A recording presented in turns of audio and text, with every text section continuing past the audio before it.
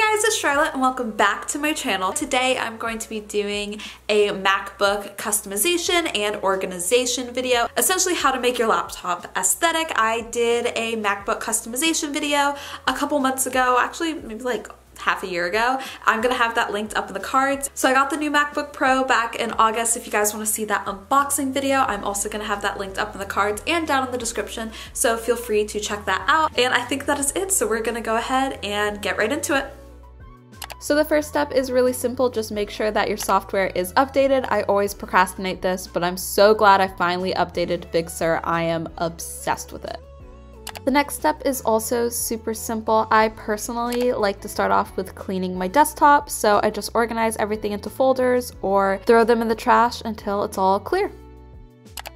Okay, so now for the fun part, we are going to create a new desktop. So I like to switch over to my iPad for this, but you can definitely do it on a laptop as well. So I first go to my Pinterest. It will be linked down in the description if you guys want to check it out. In one of my previous videos, I made a bunch of different collage wall sections for you guys, and my favorite is the neutral one. So I'm just going to pick out some of my favorite pictures from this section. If you guys want to take a look at the other sections I made or want to keep requesting more for me to make, I'm a little backlogged, but I'm trying my best. So after I saved all the photos that I liked, I'm gonna go into Procreate. You can definitely use like PixArt or Canva or whatever other software you like, but I personally like doing Procreate, and then I'm just going to start adding all of the photos. Another important thing I forgot to note is make sure you look up the dimensions of your laptop screen so that you are making sure that your artwork matches your screen, because it depends on your laptop.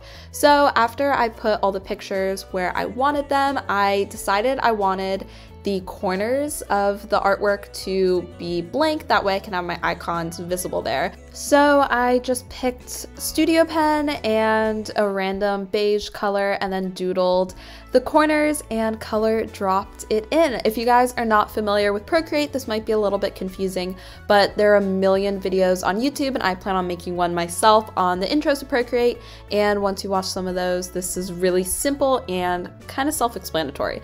So then I also added a like white border, which I basically just duplicated the layer and filled it in white and then used the warping technique. Definitely a lot more complicated than it had to be. I could have also just drawn a white line.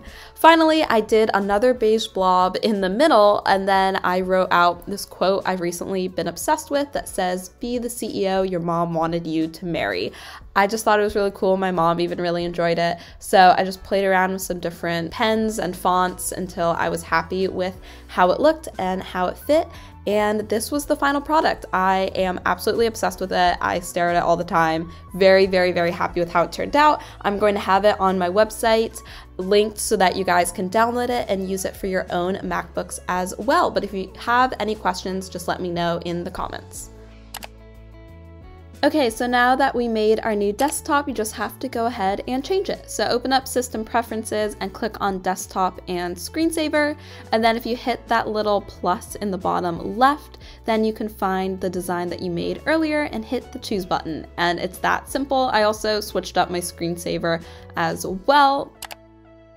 Okay, so to clean up my desktop a little bit more, I decided to play around with some of the dock settings. So once again, System Preferences and Dock and Menu Bar, there's so many things you can change, like the magnification, which side you want the dock to show up, if you want on the bottom, the left, the right. I was kind of playing around with them. There's so many options. In the end, I decided to do it at the bottom and to have it automatically hidden. I just thought it was a much cleaner look with my desktop, and I really liked how it turned out. Okay, so now for more fun design stuff, we are going to create some new folder icons. So I did all of this in Canva, which is a free site, but I personally have premium, and so I basically made just like a square, a white square, and then I decided to make Pantone type icons. So I picked random squares of colors that I thought would complement the desktop that I made earlier, and then I typed each of the titles at the bottom, and then I threw a little trademark symbol because I don't know why, but it made it look more like the real thing. I don't know, felt kind of illegal. But in the end, I thought that they all complemented each other pretty well, and I was really happy with how they all turned out. I will also have them linked down below if you would like these specific ones as well. Okay, so now it's time to change those desktop icons. So first thing I did was just open up the image that I saved, and then if you go into the top menu bar, click edit and copy. So once you have that image copied, then just right click on the folder, hit get info, and then on that folder at the top, right click that, and then go ahead and hit Command V or just whatever function you need to paste. And there you go. It's really simple. Just make sure you're copying and pasting each of the icons, and that's basically it. I really like how it turned out, and I think they all complemented each other really well. Okay, so the very last thing that I did was more for organization. So I decided to start organizing my Finder.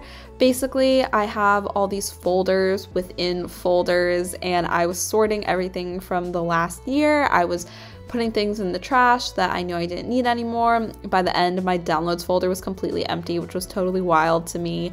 But I was really happy with how organized it was. Down the line, I'm hoping to have the time to rename all the files so that they're easier to find when I search them. But as of right now, they're all in the proper places. I definitely recommend doing this kind of regularly so you're not like me doing it 6 months later with a ton of files to go through.